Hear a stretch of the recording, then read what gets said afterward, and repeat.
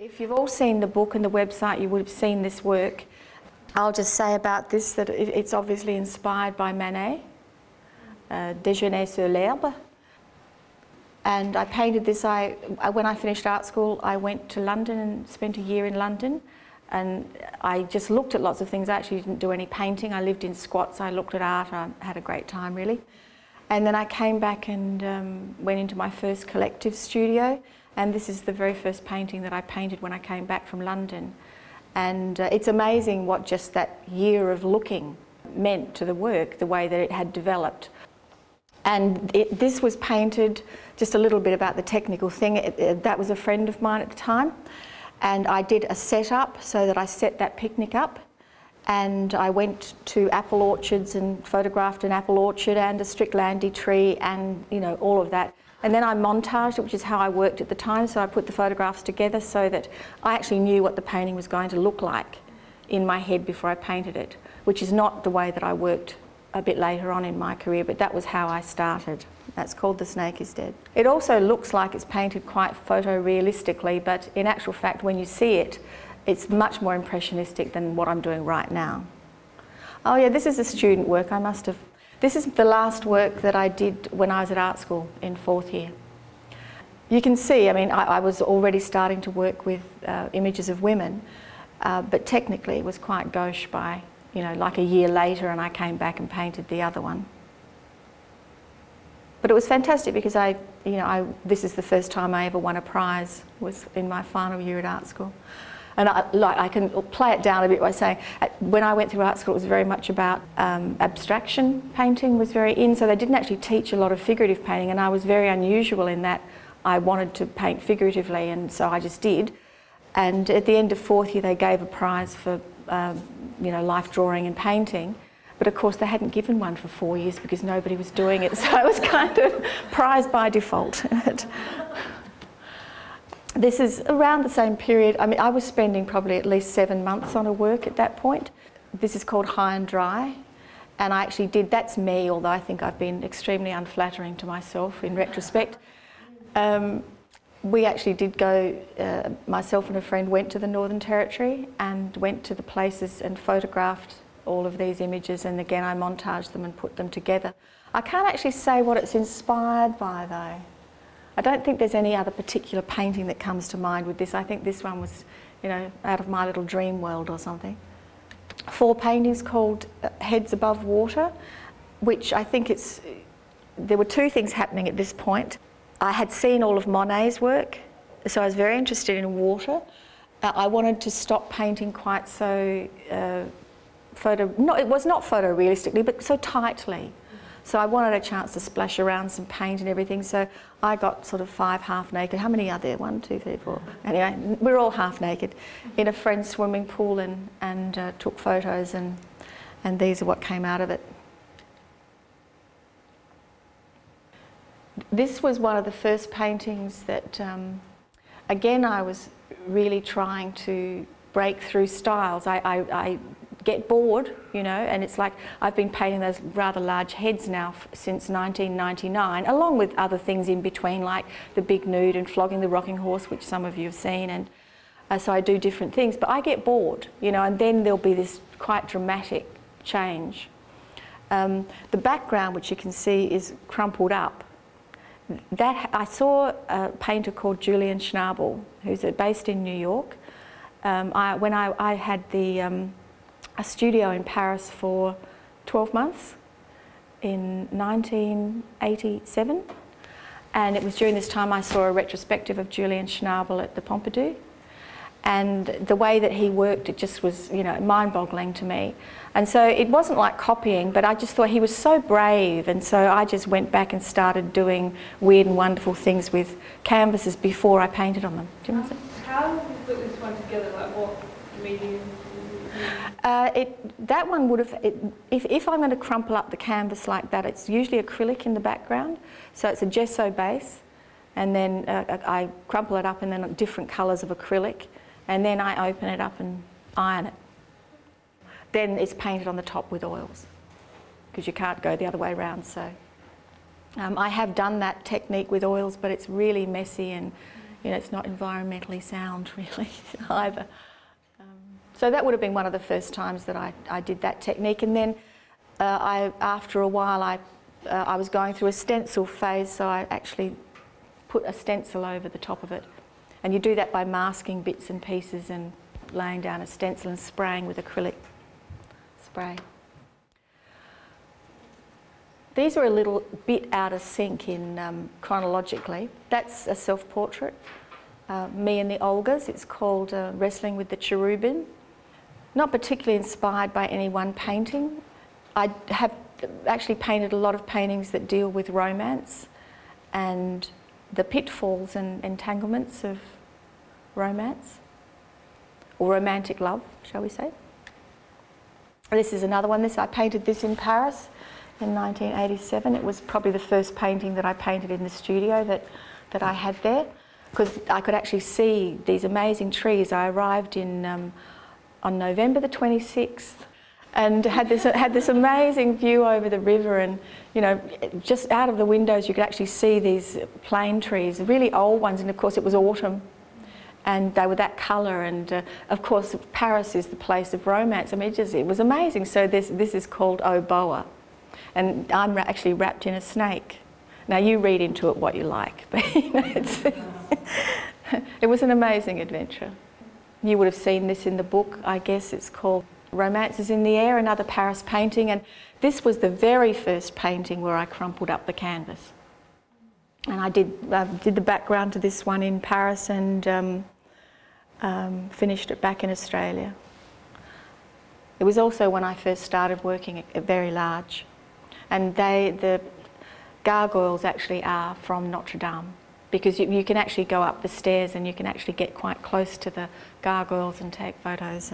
It's called Gabriella. That's a friend of mine. Actually, the person who owns this rang the other day and said, people keep asking me, you know, what the babies are. And, you know, she said, people keep saying it's really bloody and, you know, is it an abortion or whatever. Actually, it's not. They're just, they're drowning. You know, but it's not, they're drowning in kind of red, the colour of romance again. It's not particularly murderous, shall I say. But the thing is, it'll be very interesting because I can draw anything, but I can't draw well, if you know what I mean. Like I could draw a table, a chair, a person, a face, but I can't make a really fabulous drawing of it. It'll just look like a representation. So my workbooks are mostly about, I write.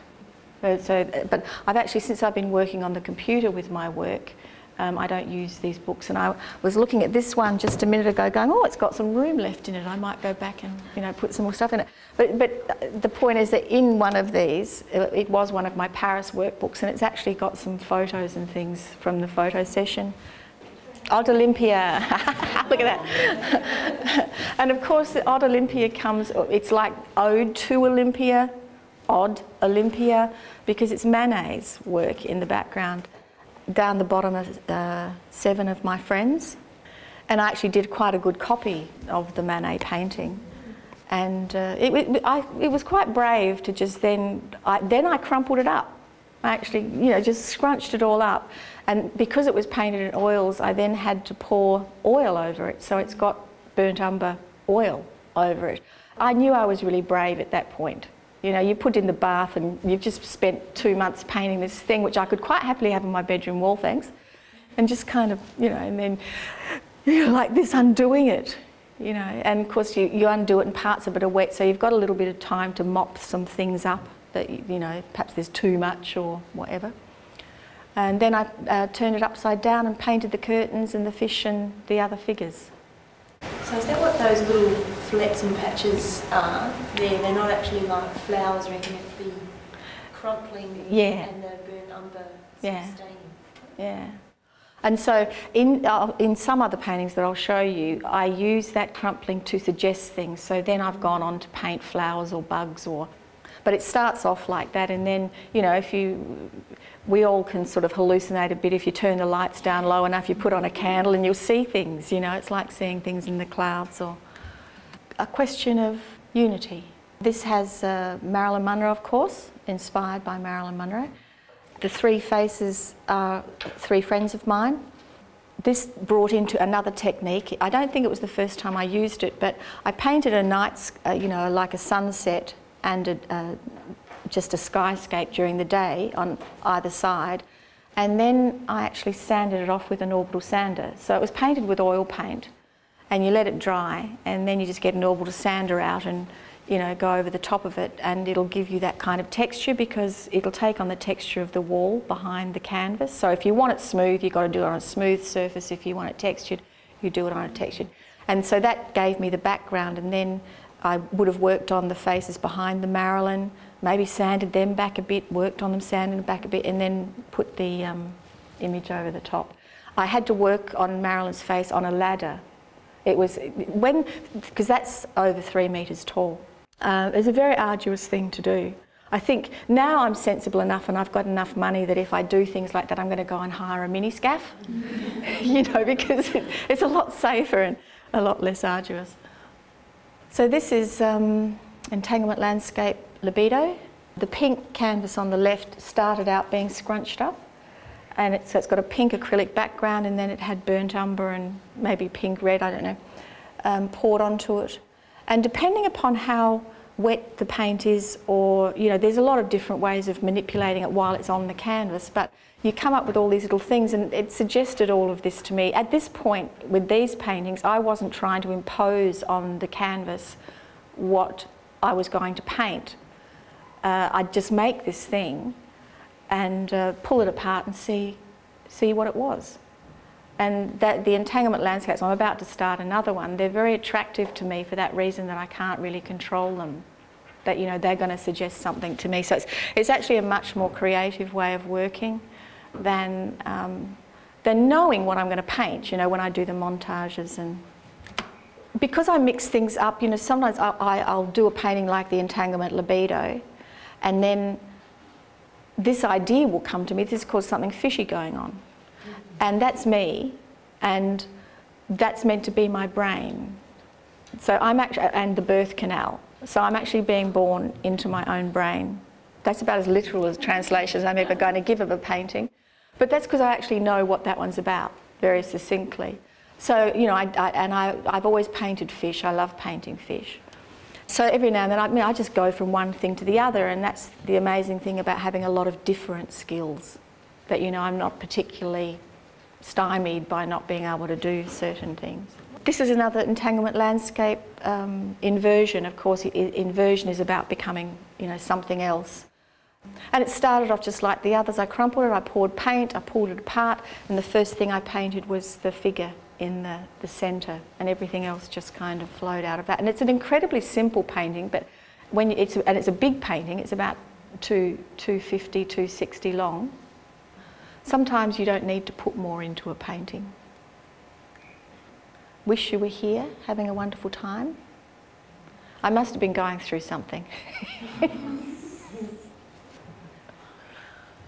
That was a painting that somebody had left in the studio. It was an abstract painting, and it was getting damaged, and I tried to find this person, and I thought, oh, well, they obviously don't want it, so I took the old orbital sander to it and used it as a background for my painting. I make small forays every now and then into three-dimensional work, and there's very little of it showing here, but this is actually a painting done onto galvanised iron letters. They're about 100 mil, 10 centimetres, you know, thick and metre each way, that I found in a salvage yard. And so that's primed with gesso. You know, you clean it and prime it with gesso, and then you can actually just paint on it with oil paint. From this, I had letters made with a wooden backing and a mirror on the front, and showed them. So there was God, cat, echo, things like that, and had a show of three-dimensional works. This was the first time I used a laser scan. The scan on the bottom is from Masaccio, which is a fresco in I don't know where anymore. Anybody know where that is? Florence, maybe? Well, I've got a feeling it's somewhere quite a bit more obscure than that. So I had laser scans were very new at that point. I did it, I think, out of curiosity as to what a laser scan can do. But I didn't particularly like it as a finished thing. You go, what do you do with this now? So what do you do with it? You cut it up, and I sewed edges onto it so that I could stretch it. So I've got a great machine that'll do very heavy duty work. And then the paintings at the top are actual paintings done onto bits of canvas that are again sewn onto the laser scan. And it becomes an interesting thing. You just have to constantly think sideways about how you're going to make a painting. Growing older is a once-in-a-lifetime experience. This is two paintings. The painting underneath, which you can see, I don't know if you can make it out. When you actually see the thing in the flesh, you can. There's a graveyard scene under here. That's one of the, like a statue. It's actually got Bridget Bardot's face, which you can't see here. So that was a complete painting. There's crows and tombstones and, you know, metal sort of surrounds of graves and old plastic flowers and things. And that was actually shown in the 1984 Biennale, Sydney Biennale, along with 3 other paintings. But when it came back, I didn't like it very much. I kind of found it really stodgy. I didn't want to paint like that anymore. So again, I took the sander to it. And in fact, one of my friends who's a cartoonist slipped a little cartoon under my door of my studio, and it had this little image of me with my orbital sander, and it said, "If in doubt, sand the shit out of it." It's pretty funny.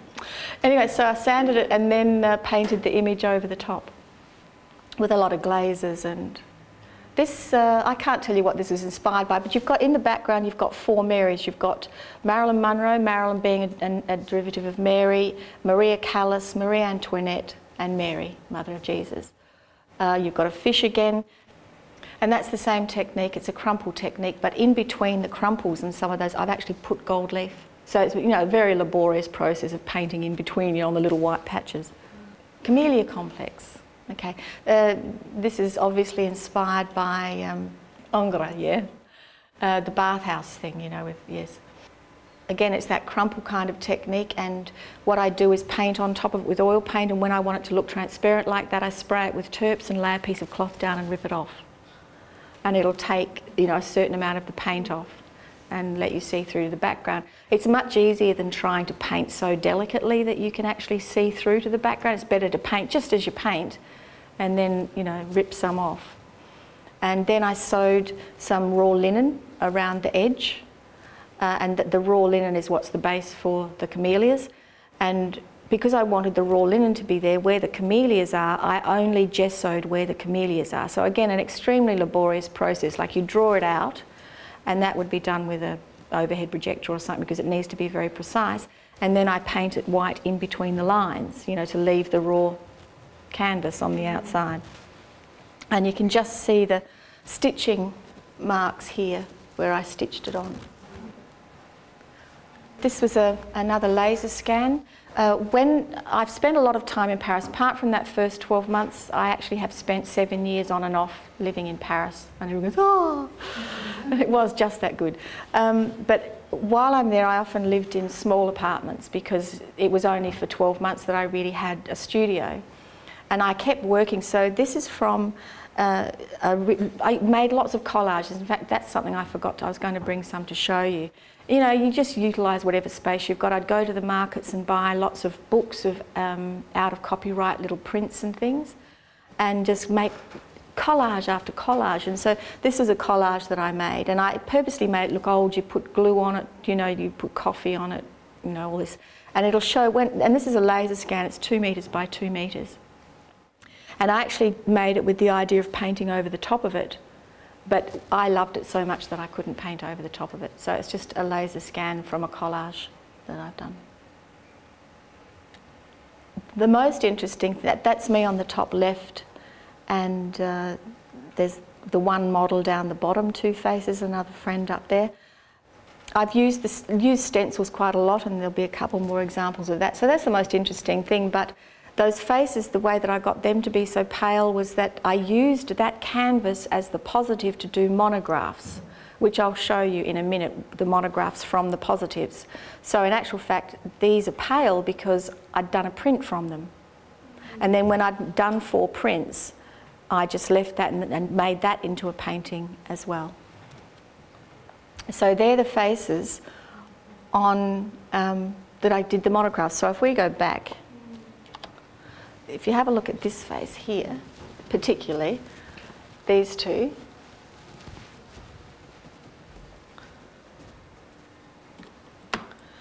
so there's that face and that face. And they're actually done onto just fabric that I'd go and choose a fabric from a discount shop that has a little bit of nap on it, you know, so that it'll grab paint. And I gessoed the back so that a bit of the gesso came through, but it didn't get rid of the nap altogether, so you've still got a surface to work on, and that was done to make the print. So I'd lay that down on the face. I know a person who bought not one of these, but a painting that had ink on it. And I was at his house and it's starting to fade, so you've got to be careful. I've got to go to his house and redraw some of that. Is it like ink on the silk or see-through material? Or? There's two things happening here. This is just drawn onto normal fabric. And they're actually, you know those refillable Pantone pens that you can buy? That's what I used. But now I think I'd have to use more permanent markers because they are fading. This is actually three-dimensional. What you've got happening here is that there's two surfaces. Behind here is a yellow fabric with a face painted onto it, and this one is a monoprint on a scrim, like a really fine cotton, that actually sits, you know, that far away, because I've got a dad who's a builder, so he can make frames for me and stuff. So it actually sits that far, so you've actually got two images. This one is, so it's like looking through something. It's called Room. It's got a knitted frame around it. That's probably the most interesting thing about that. The only other interesting thing is I've just got a computer. And see that blurry face? That's actually painted.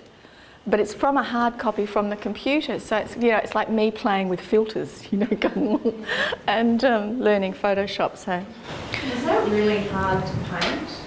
Like really disconcerting to paint? Well, the thing is, I was nuts enough to try it, and I didn't find it at the time. But you know, I'd probably think twice about it. Actually, it's one of those paintings that works much better in the flesh. You know, some paintings reproduce better, and some look better in the flesh. There's another example of the stencil.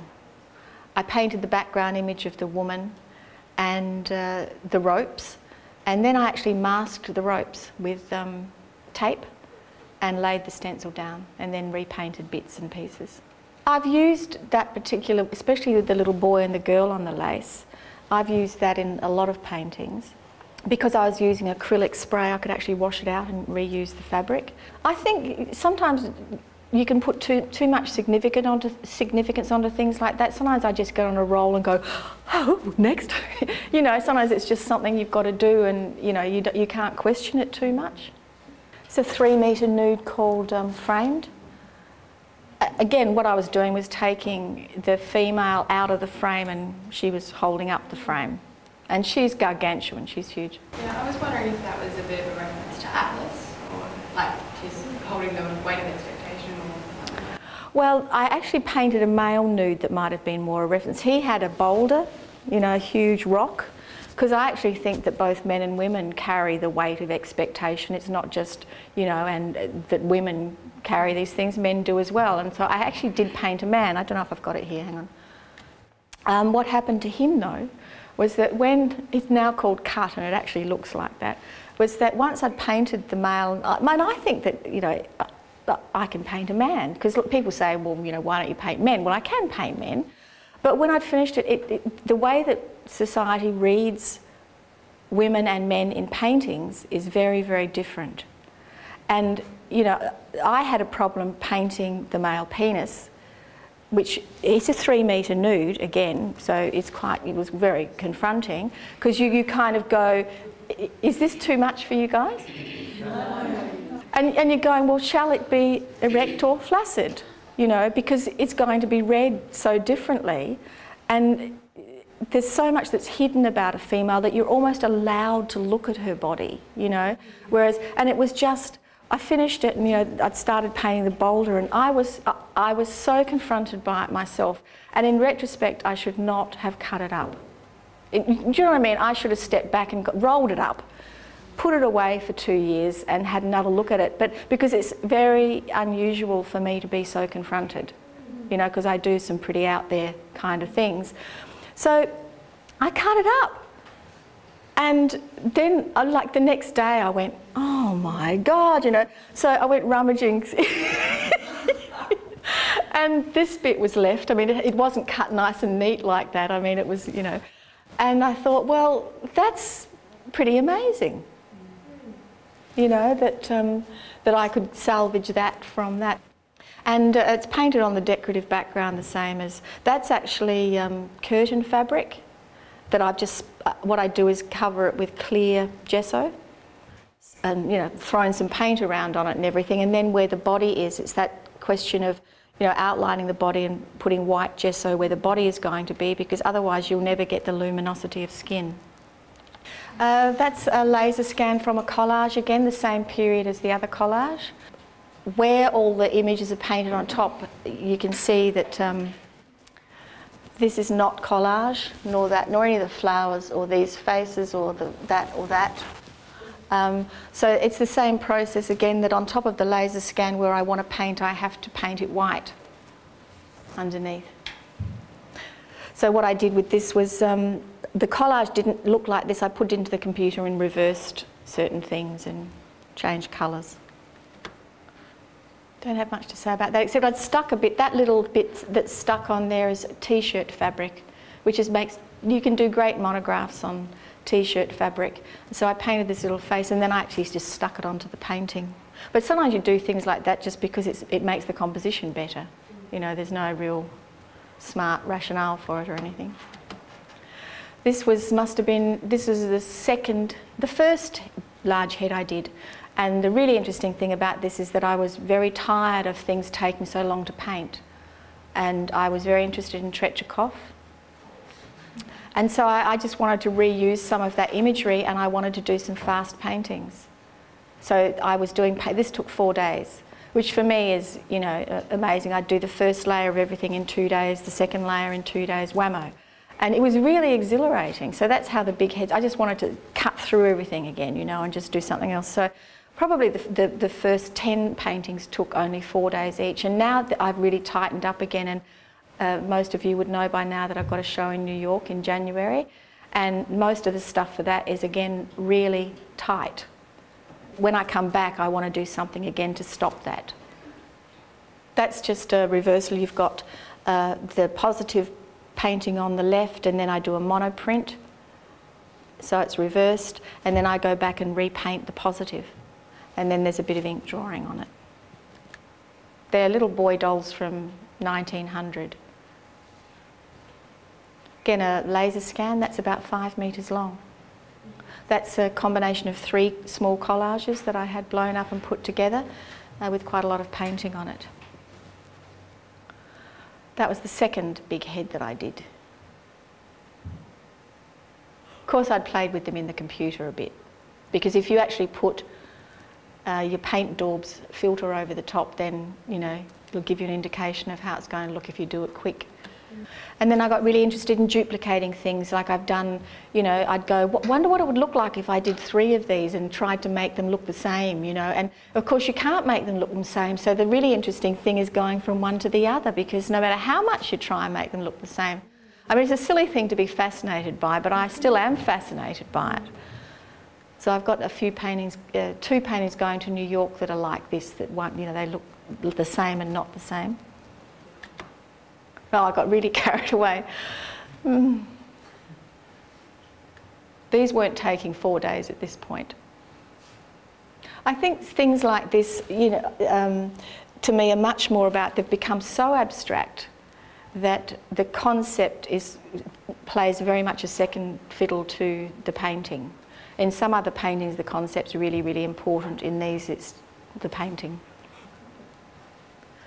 I get tired of doing the one thing. I've been painting for 20 years, and I can paint in lots of different styles, and I can't bear to keep painting the same thing. And so at the moment, I've got some very complicated paintings going on. I'm about to start another entanglement landscape, and I'll keep doing the big heads.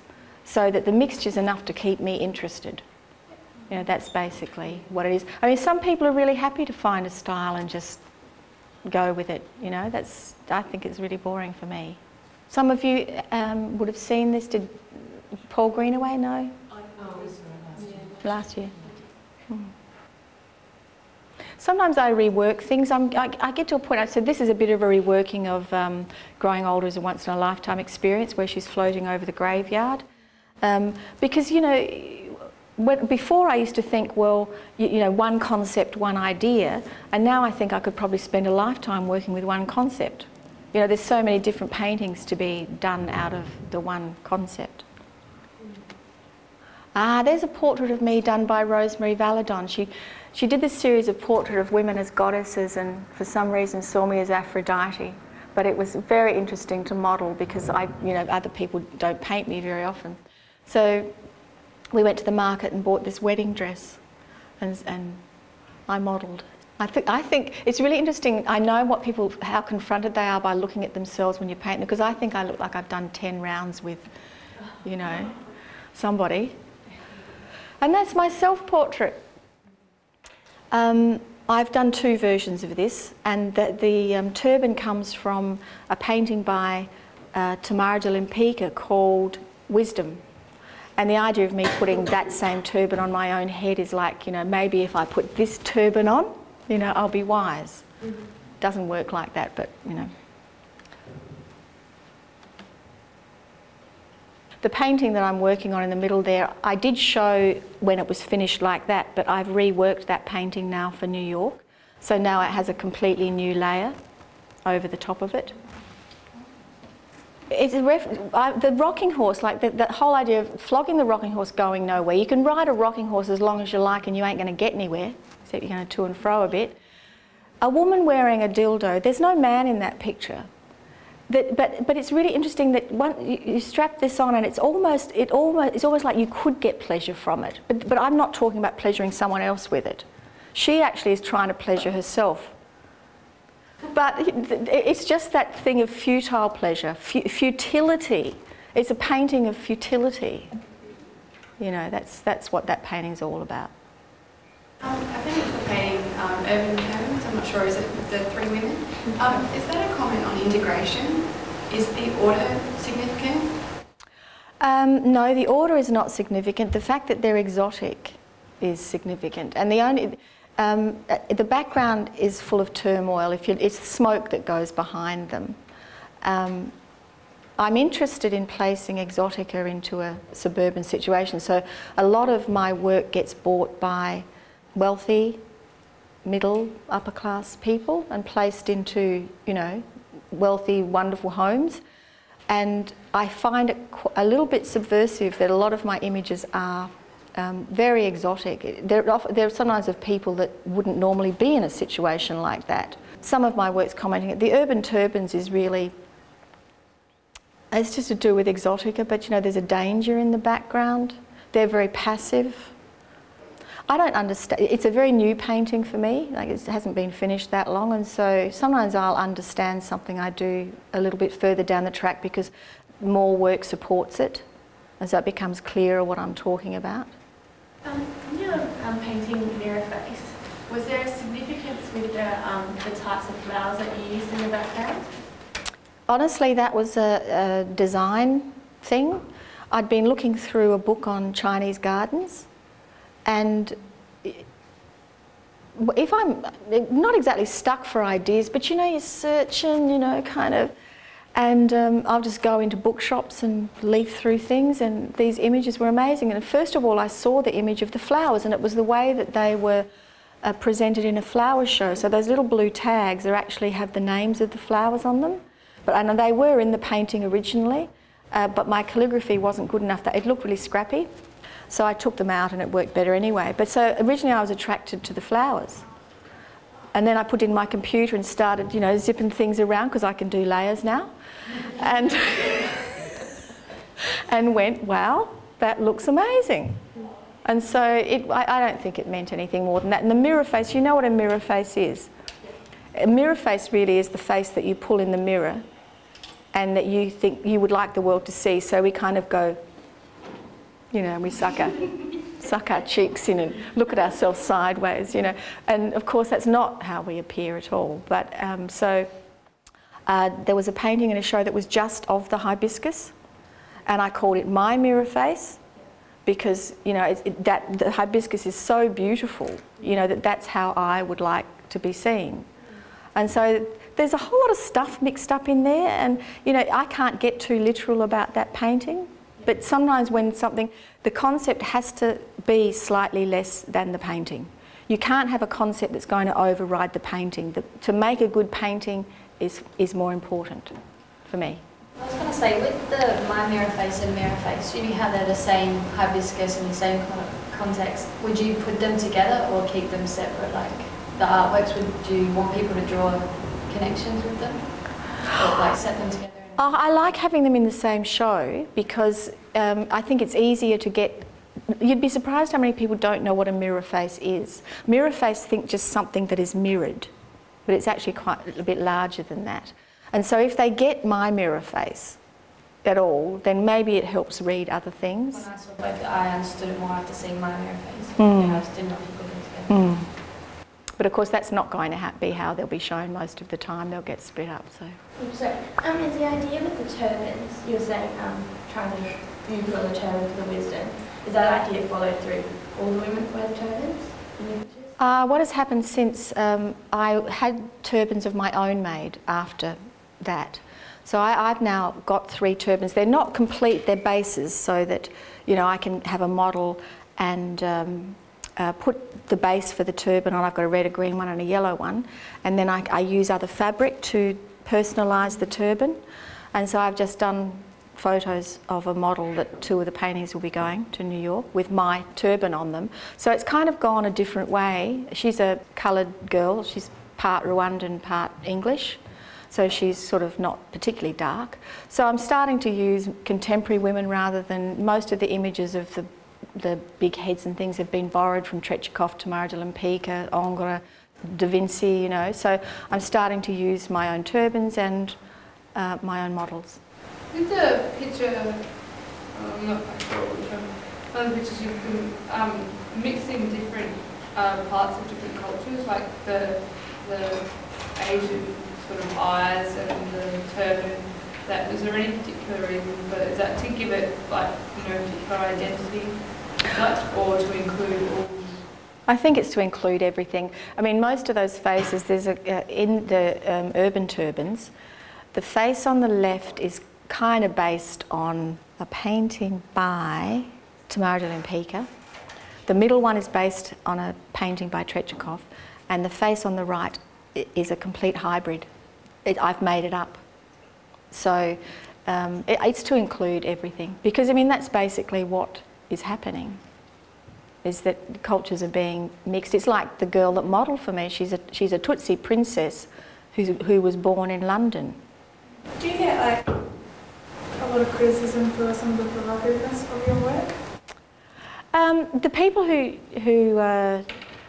criticise it, I don't get criticised. I get criticised for things, but very rarely for that, because I think there's a lot of people out there who like to see an artist making statements about things, because a lot of art is just so damn safe. You want to, really, I mean, most people are making just purely decorative work, and there's so much of it around. You know, so I get criticised for the way that I use women. Sometimes the fact that I'm too decorative. I can get criticised for my colour, for my scale, for, you know, for lots of things. But not many people, because I kind of think that if people find my work too provocative, they won't go and see it. Somebody would have already told them there's a painting with purple dildos, you know, and so, but I'm sure there are people who do criticise it, but they wouldn't go and see it. Is there any reason why you use, like, famous people? Like, before you used to use a lot of your friends, do you use them more now at all? I use whatever comes to mind. You know, I think things just have a natural progression, and at whatever I was thinking at that time, and appropriation meant something different too, that it was, you know, postmodernism, appropriation, they go together, and everybody was appropriating, so it was okay to do it. I tried to do it in a fairly individualistic kind of way, but and it's not so okay to appropriate now. So you just kind of move along with what's happening with the times and anything else. But you know, truly, if it came into my mind to use Madonna in a painting, I would. You know, I actually think, and it's really important to not censor yourself too much. There's so much art going on that if you stop to think every time you try to do something creative, you will block yourself because you'll go, oh, that's not a good idea. Oh, that's been done before. And you know, if you think about it, everything's been done before. So, you know, just try and do it in your way, you know. And so I just kind of think you just do it and do it quick. Judge it later. Do you find then that you ever get stuck for ideas? Are you ever sort of sitting in your studio going, next? Actually, let's just go, and I do touch wood, is that in 20 years, no. I can honestly say never. You know, that one thing just... And the thing is that because I can paint, if I haven't got a really good idea, I'll just paint. I mean, I can paint flowers, I can paint faces, you know, then I'll just paint something and it'll lead on to something. But I don't think you should stop working. Is there any reason why you chose to paint Marilyn Monroe? Oh, she's a tragedy queen, you know, and it's just so attractive. And I've done more images than what you've seen of Marilyn Monroe. I'm so attracted to that combination of you know, what she is, and yet we never know the reality. Nobody even knows how she died. You know, so she's endlessly fascinating. And I wanted to do an amazing image of her. She's been painted so badly, you know, in lots of ways, and I wanted to do something that I thought was... What was behind fishing in Paris? Why did you decide to... Fishing in Paris? Well, it's really easy. I'm about to go fishing in New York. I mean, you know, really, fishing in Paris is just a comment on the fact that people go to these big cities going, I'm going to be famous. Do you know, like something, I'm going to be discovered, you know. And so you go and you kind of poke your nose into places and, you know, see how they feel about your work and stuff like that. It's just, you're fishing. And so I was fishing in Paris because I painted them in Paris in a small apartment again. And, you know, eventually the lounge room looked like an aquarium. I mean, there are these fish, because I stick them up with blue tack. Because I painted 100 and... There's only 49 in that piece they've got in the art gallery, but I painted 149 or something like that, so... What did you do with the rest of them? Gave them away mostly as presents. Do you have any spare? Have any spare? I've only got one fish and it's mine. And I don't think I'm going to paint anymore. I think I'm fished out. So that's not a primary way in the way that you work then? No, I work directly onto the canvas mostly, and now in the computer. But you know, I'm not very good at the computer. I can do what I need to do sometimes. Do you ever completely stuff up and have to throw the painting away, or do you just keep working on it until it starts to work? Good question. No, I just cut up 2 paintings last week and put them in the bin. But what I tend to do now, because I made the mistake with cutting up the male nude, I hang on to them for a while before I cull them. But once I've decided, 12 months later or something, I will look at them and see if I want to paint over them, and some of them can be saved like that. I'll sand them and do something else. But if I look at them and they freak me out too much because they're so bad, I don't even want that as an underpainting. So then I cut them up so they can't be saved and put them in the bin. I've just got one question there. When you make your selections for the exhibition, is that, you do that all alone? Is it always your opinion, or does Paul influence you or other people about what you should include in an exhibition? Some dealers will. I mean, like the dealer in New York has a very specific way that she wants her gallery to look. And so she likes it to be underhung rather than overhung, so she'd prefer less works than more works, and you know, we may clash a little on that. So, you know, you learn to compromise a bit. Paul Greenaway will only ask me to take something out if it's not working in the concept of the whole show, but basically I choose the work. And normally but I would usually take more work than I need, so that, you know, there's work to choose from and you can actually make a good show, because the show has to look good. You can transport all of your work around by yourself, like a big truck?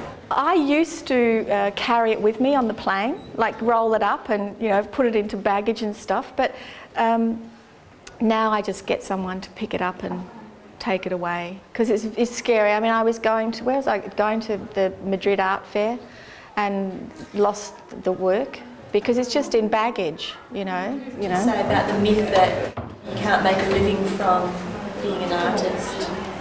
I don't think it's a myth.